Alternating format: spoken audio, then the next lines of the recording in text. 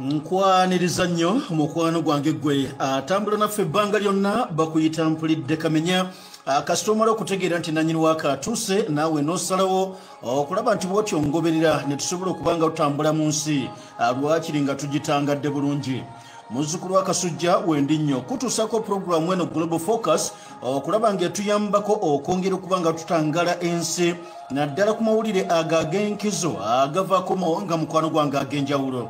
Olunaku olwaleero olaba mu kifaananyi kyaffaawo nga tutandikiddeko ew'omusajja amanyiddwa nga Boris Johnson ono nno yakulembera eggwanga erya Bungereza.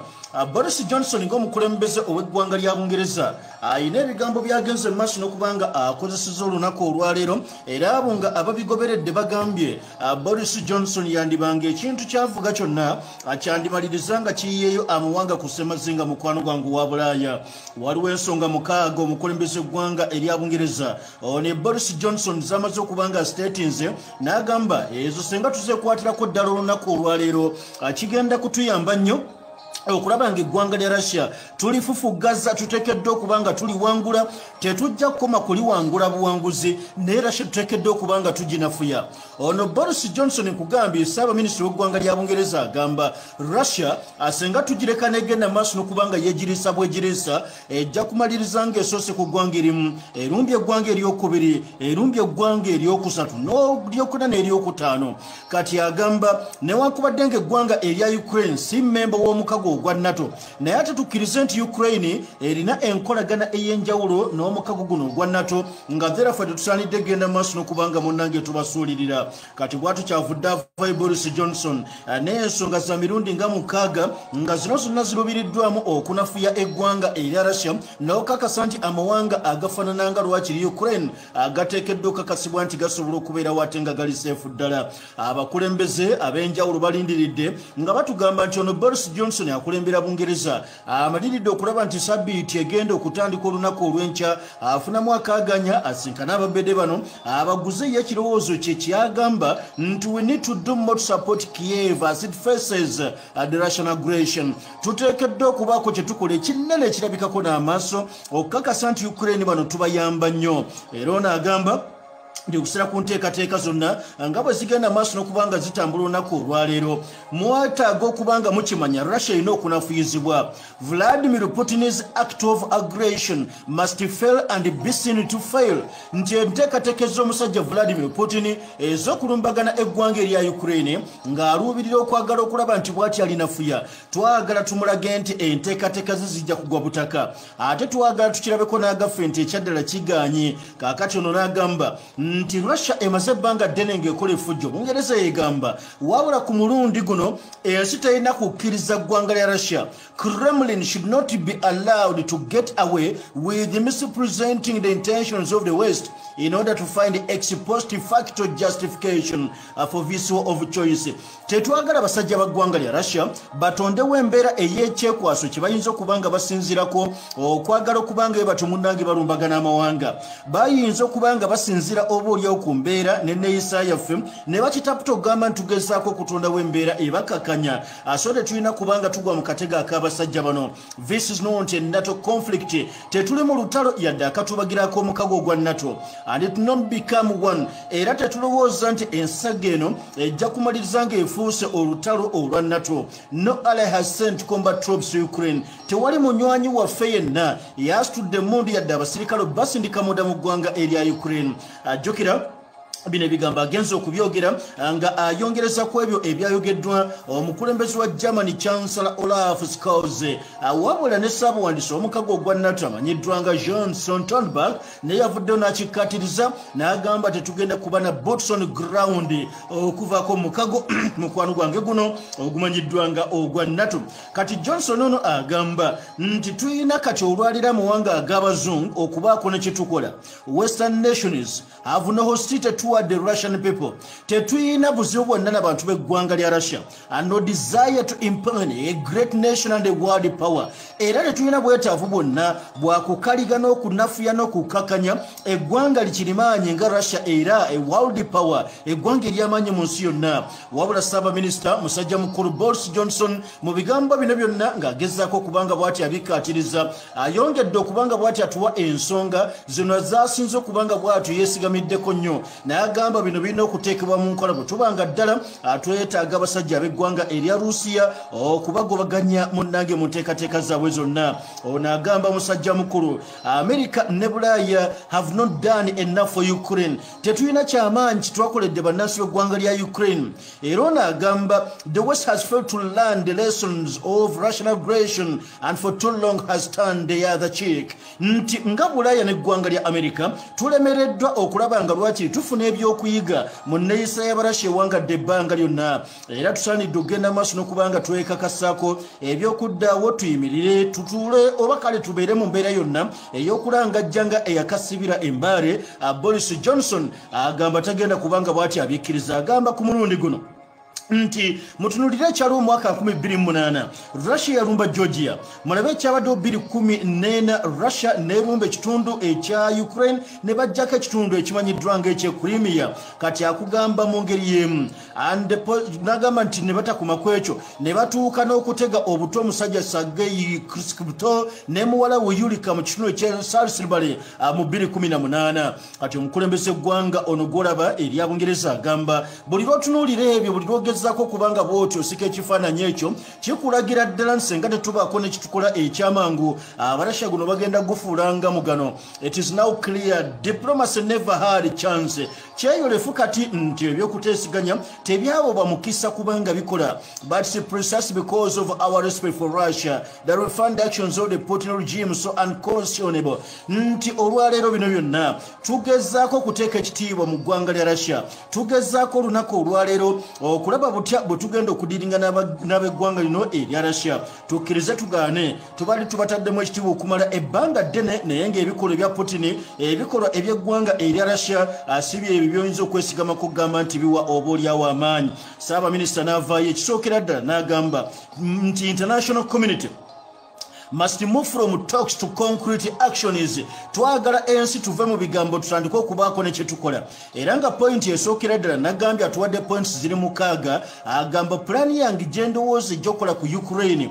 Twetaaga first mobilization of an international humanitarian coalition. Twetaaga okukakasa nti amawanga mu nsi yonna agalina obusobozi okutuyambako mu budduukirize tukikole. To establish an immediate ceasefire and allow civil safe passage, food and medical supplies. Okutondawo akaseera kataliimu kulwanagana. Kino kiyamba abantu ba bulijjo okubanga lwakiri badduka okusobola okwetegula ekibambulira abafune emmere wamu n'eddagala. Ekyokubiri musajja mukulu agamba twetaaga naddala okukakasa nga Ukraine eno tujongera ku byokulwanyisa naddala ebyo ebiri defensive in nature. Bino abyogera si mulala wabula musajja mukulu Ssaabaminisita wa ggwanga erya Bungereza Boris Johnson agamba nti ekituukidde olunaku olwaleero twetaaga bannamukago ogwa NATO, tugamba tusaanidde okubanga tupreventinga any crippling Russia's invasion in Georgia ya 2008 bireme kubanga biddamu. N'agamba tuyina okukakasa nti tukwate ebiteetebbwa, tukwate munnange emmundu ez'amaanyi atuzuwa abaana ba Ukraine. Boris Johnson ayongeddeko n'agamba we must maximize the economic pressure on Mr. Putin's regime. Tuyina okunyitiza okukakasa nti nati naddala ku byenfuna zongera okukakata ku ggwanga eryo erya Russia. We must go further on economic sanctions, expelling every Russian bank from SWIFT and giving our law enforcement agencies unprecedented powers to peel back the facade of that Russian man in London. Tulina okukakasa nti mu kunyigiriza Russia naddala ku ludda olw'ebyenfuna nga tubateekako nati n'envumbo. Ebyo nno bisaanidde okukakasibwa okulaba nga biba birumira ddala omusajja Omurussia wanaasobola okubanga bw'ati akakanyaamuuko okumanyi ge. And those that participate or enable Russian aggression such as Belarus will be subject to maximum sanctions. N'okukakasa nti amawanga agakyateereddewo oba gakyayiriddewo eggwanga lino omubiri bagamba amawanga nga Belarusi agotwetaaga bwetaaza okulaba nga nago tugateekako nate mukwano gwange enkakali ezijja okugenda maaso n'okubanga zibagolola ettumba. Kaakati nno nga tumaze okubanga tuvaako mu nsonga eyo ey'okulaba eggwanga erya Bungereza naddala pulaani gye batandise okubanga kwegamba baguza bannaabwe, wetufunidde amawulire agagenda maaso n'okubanga gatwoleka ebitambula munda mu ggwanga erya Ukraine. Waliwo bannabyabufuzi ab'enjawulo be batandise okutajetinga okubanga munnange bakwatibwa.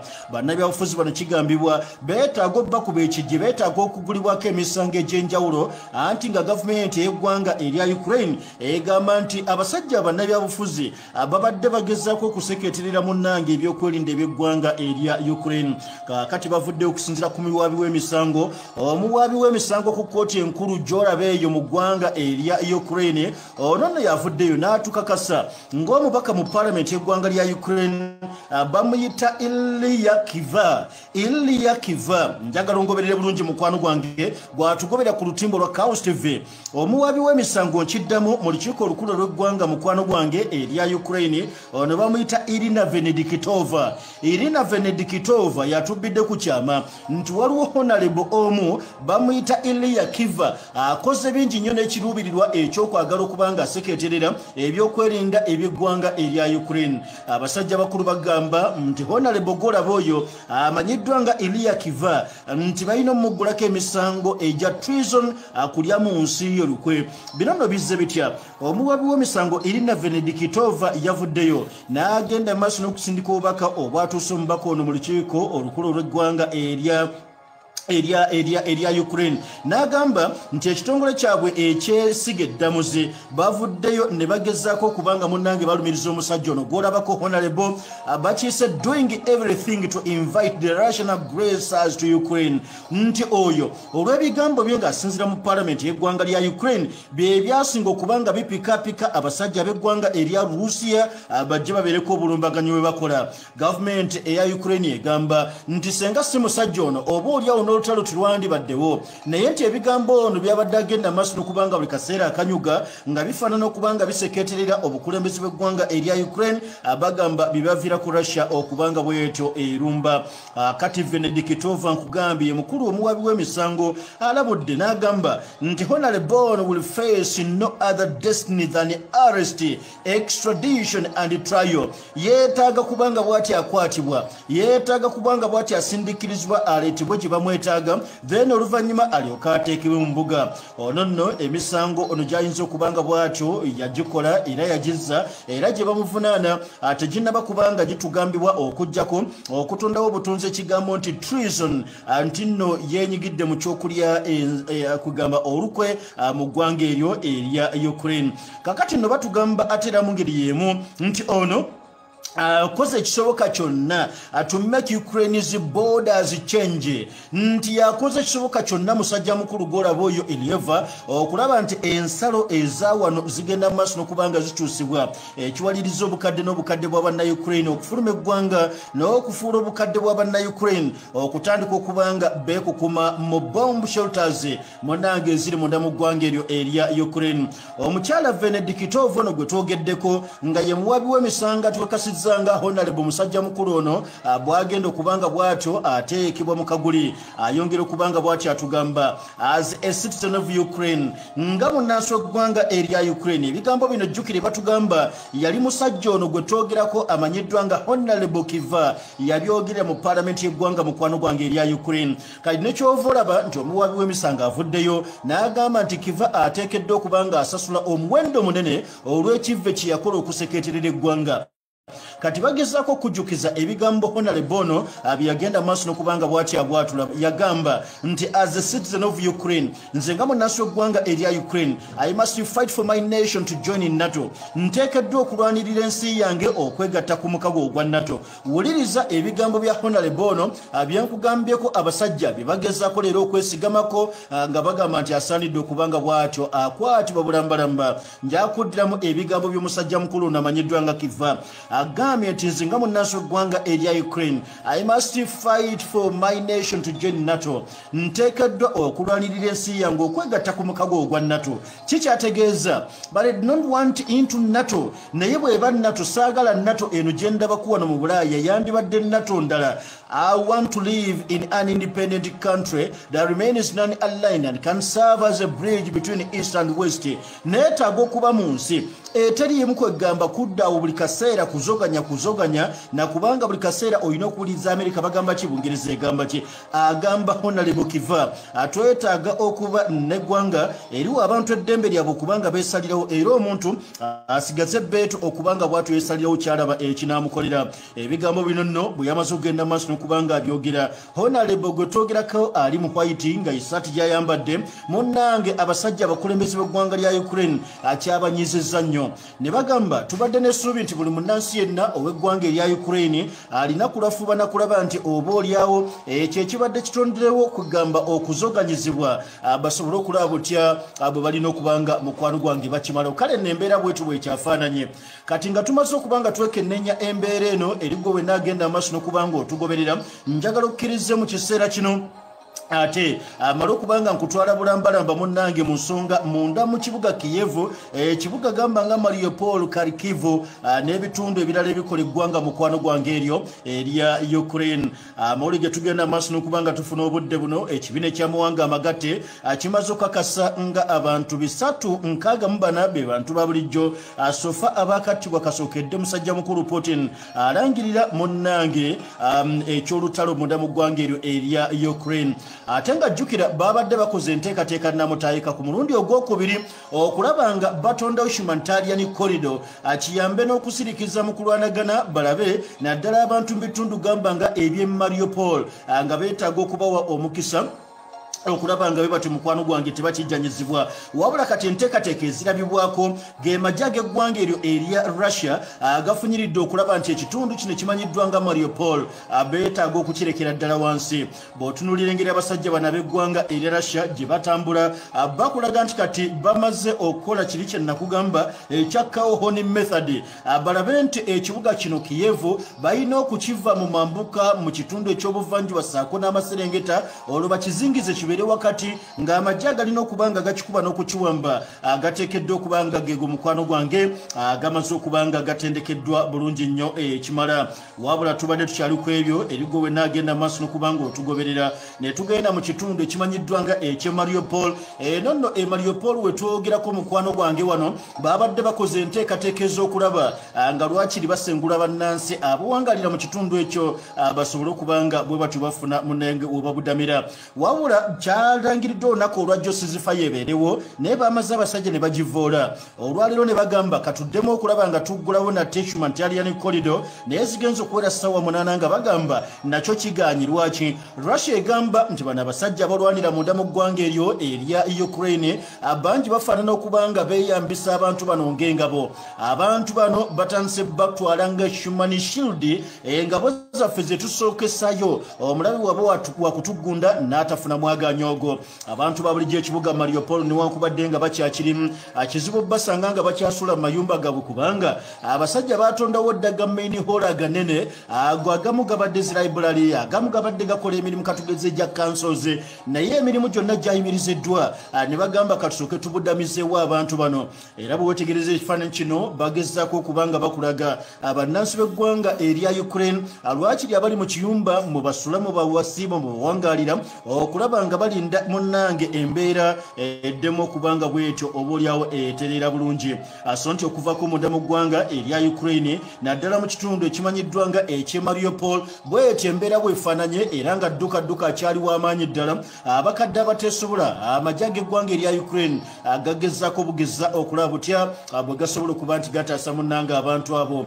Waliwo era mu ngeri y'emu abantu wakati mu kudduka ekitundu kino eky'e Mariupol abamu batuuse n'okubanga bakolapsa abasinga omuntu abadde atambula obulungi bagenda okulaba ng'agudde ekyaddala nga yeetaaga kubanga bw'atyo bamusapootinga busapootinze okusobola okulaba nga bw'atyo munnange awona embeera kati nno ng'ebintu bikyagenda mu maaso n'okubanga era bitambula bamututegedde ku mawulire agafulumyeko olunaku olwaleero abantu batandise okubanga badduka emisinde egitali gya bulijjo oluvannyuma lw'ennomba ezo zitegerekeseeko nti zikoloddwa mu bitundu ebyenjawulo eby'eggwanga munnange erya Ukraine. Waliwo ekisaawe ekyennyonyi kino kye batugambye nti ekisaawe kino ekyennyonyi batubuliddeko nga amagye g'eggwanga erya Russia bwe gamaze okubanga mukwano gwange gakiwamba. Bino nno bituuka butuusi era tugenda gezaako okulaba nga tubyetegereza n'okubyekenneenya ennyo.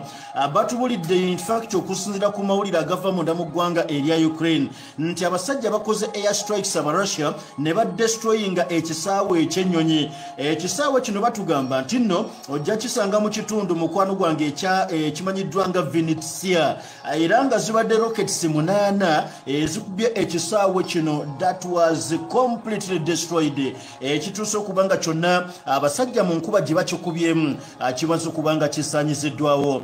Zelensky ng'omukulembeze w'eggwanga erya Ukraine bw'amaze okubanga ategedde bino kwe kuvaayo n'asaba international community n'asaba muwanga America n'omukago ogwa NATO tubeegeredde bannange mutondewo no fly zone mu bwengula bw'ekitundu kino.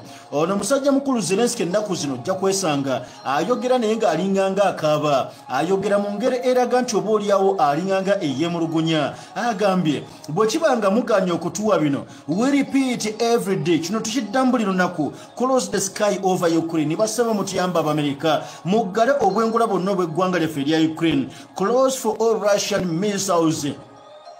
Close for all Russian missiles, for Russian combat aircraft, for all their terrorists.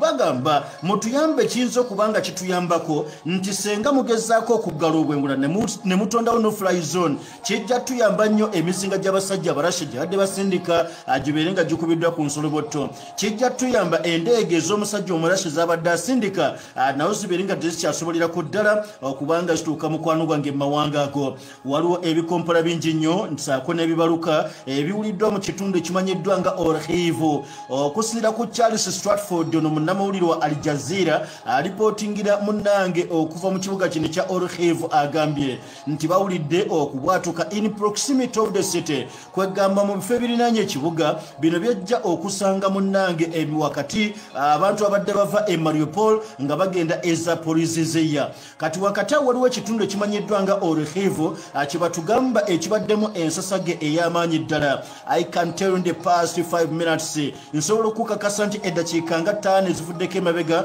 an almighty large barrage of shells land to the west of where we are now. Emizinga n'ebikompolo eby'omugirano bituuse okubanga mukwano gwange ebinyugunyizibwa ku ludda luno tubadde tugenda maaso okubanga tuwangaalirako. Kale nno embeera bwetu bwekyafaananye. Omuyi w'amagezi eri ministry ey'ensonga z'omunda bamuyita Antony Gerashchenko agambye tubadde twateeseteese okusengula abantu bano naye amagye g'eggwanga erya Russia agamalirizanga mukwano gwange gatuukugidde. Abadde akyagenda maaso n'okubanga bw'ati atunnyonnyola ku nsonga ezo. Laba ate ne Putin bw'avuddeyo n'akakasa. Vladimir Putin agamba nti ebyaddala nze sina buzibu bwe kiba kyakuzza magye gaffe waka nsobola okugazzaayo. Abagambye ekyokukwata abasirikale baffe okubazza eka ekyo kye kimu ku bintu byendaba ebyangu ennyo, wabula waliwo obukwakkulizo gavumenti ya Ukraine bw'erina okubanga bw'eteesooka etegeerera ekolereko. Bw'etuukiriza obukwakkulizo obwo tetulina problem, tujja kubanga tuva mu ggwanga lyammwe. Putin ebigambo bino abyogedde nga awuliziganyizaako n'omukulembeze wa Turkey musajja mukulu Tayyip Recep Erdogan. Wabula ono agambye Kiev must cease fighting and fulfill all of our demands in order for the invasion to stop. Government y'eggwanga erya Ukraine eteekeddwa okukomya okulwana basirise emmundu. Balina okuteeka mu nkola byonna bye twabagamba ffe ng'ab'eggwanga erya Russia. Ajjukira mu special military operations bano ze balangirira abasajja baavaayo ne bagamba twagala okukakasa nti eggwanga erya Ukraine lwaki lituli disarminga libeere nga terikyalina mmundu ez'amaanyi okubanga bakuusa mu nnumba zaabwe ezo ez'enjawulo. Kaakati musajja mukulu Putin bw'atyo wabadde yogera ku nsonga eno agambye nti ffe tetulina buzibu, ensi yaffe eya Russia will come to a halt only if Kiev stops its military action and fulfills the demands of Russia which are well known. Abasajja abo basooke bayimirize okulwana. Ekyokubiri bateeke mu nkola byonna bye twabagamba kubanga babimanyi, tewali kipya, byonna twabibagamba nti mukole ABCD, bwe munaateeka ebyo mu nkola mugenda kubanga mubeera seefo. Kaakati ye musajja Recep Erdogan akulembera eggwanga erya Turkey asabye musajja mukulu Putin amugambye nkwegadde let's pave the way for peace together. Tusobola okukikola nze naawe Putin okutondawo embeera ey'ekiwamirembe giddemu okubanga gibukala mu ggwanga erya Ukraine. Tusobola okubangawo enteekateeka egenda okulambika naddala obukulembeze nga bunaafaanananga munda mu ggwanga erya Ukraine n'okukakasa nti ensinga eya Ukraine asitatasi yaayo efaanana etya ery'omukago ogwa NATO. Kale nno bwatu bwavuddeyo n'agenda maaso n'okubanga musajja mukulu Vladimir Putin asinkana n'omukulembeze w'eggwanga erya Israeli. Abiri abyogedde oluvannyuma lwa kuwuliziganyako n'omukulembeze Erdogan akulembera Turkey. Visit time n'asinkana musajja mukulu nkugambye Naftali Bennett Ssaabaminisita wa ggwanga erimanyiddwa nga erya Israeli. Ono Ssaabaminisita w'Obuyudaaya naye abadde agenze okusaba Putin mu butongole taata tuyambe yimiriza olutalo. Putin wandibadde oyimiriza olutalo, wabula musajja mukulu ono omukulembeze ggwanga erya Israeli naye okusinziira ku mawulire gagenda maaso n'okubanga bw'ati atuwa atukakasizza ekyaddala nti owaayi omusajja Putin akyali mugumu nnyo, yeetaaga kulaba kimu kyokka nga byasaba nga biteekebwa mu nkola. Ekyo senga kikolebwa Putin ankakasizza nti omusajja agenda kubanga alagira amagye ge agasobole okubanga bwe gatyo mukwano gwange gavaayo munda mu ggwanga eryo erya Ukraine. So embeera bwetu bwekyali enzibu ddala, wabula nga bikyaliwo ebityo njagala okkiriziganya nange ate mmala okutwalako mu basajja ab'eggwanga lya Amerika. Amerika eno n'owulira bino emaze okubanga bweti evuddeyo naye tukakasanga bwetandise okukwatagana ne gavumenti y'eggwanga erya Poland n'ekiruubirirwa ekyokwagala okubanga basindika emmundu, basindika ebyokulwanyisa ssaako n'endeege ennwanyi zoolekere munda mu ggwanga erya Ukraine. Ge maka ag'obukulembeze bw'eggwanga erya Amerika agagenze maaso n'okuba nti gakakasizza enteekateeka nga bwe zongedde okubanga zikolebwa. In fact n'amawulire ag'enjawulo mu ggwanga lya Amerika bagafulumizza nga kiraga ng'obukulembeze bwa Joe Biden bwe busazeewo okusindika kugamba ennyonyi ez'ekirasha ezigenda okuyambako to repair the ongoing Russian invasion, okuzzaayo obulumbaganyi omusajja w'eggwanga lya Rusiya bwe yagenze maaso n'okubanga bw'atyo munnange atuleetako. Wakati mugenda maaso n'enteekateeka zino zonna abasajja batugamba bagenda kukwata ennyonyi gy'olaba eyo MiG-29 ze zimu ku nnyonyi nkola ya musajja mu Russia, wabula nga baali Abarussia baziguza eggwanga lya Amerika mu biseera biri eby'entalo mu Afghanistan. Kati zino zibatubuliddeko ab'eggwanga lya Amerika zibalilaikira okukwata okutwalira eggwanga lino erya Ukraine. Bagamba senga Ukraine atugiyamba nefuna zino MiG-29 kigenda kubayamba nnyo okutondawo balansi mu lutalo, era ne Russia amaanyi geetandise okubanga bweto eyolesa gajja tuuka okubanga mukwano gwange obuulyawo gabaggwa. So kati nembeera bweto bwefaanana nga MiG-29 batubuliddeko ab'eggwanga lya Amerika yeyo gye basiimye okulaba nga baweereza eggwanga erya Ukraine lisobole okubanga lifaafagana n'abasajja Abarussia oba litya. Ye Omumerika agambye nti ye contribution yaffe eri mu busobozi waffe okubanga tuteeka mu nkola mu kaseera mukwano gwange akafaananako nga kano. Kale nno endeege ezo nga nazo maze okubanga ozeetegereza gavumenti y'eggwanga erya Russia gavumenti y'eggwanga lya Amerika zeesazeewo okutwala mu Ukraine okufaafagana n'abasajja Abarussia. Getufuna galaga nti newankubadde nga ennyonyi zino abasajja basuubiza bagenda sindika mu ggwanga eryo erya Rusiya, naye ate Abarussia bagamba nti beenywezezza nnyo era nga n'enteekateeka namutayiika ey'okutambuza ebiteeretebbwa okuva mu ggwanga erya Poland basobole okubanga babituuse eno. Bagamba nti wakyaliwo obuzibu obw'amaanyi lwaki Russia eno ebeetegekedde nnyo ng'egamba nti buli kimu kyonna ekiyingira n'ekifuluma eggwanga lya Ukraine bakiraba. And indeed bwe weetegereza systems ez'abasajja Abarussia ekyo toyinza kitwala nga kutiisatiisa. Abasajja bakulaga mukwano gwange gwatugoberera nti buli kimu kyonna bwe kiri.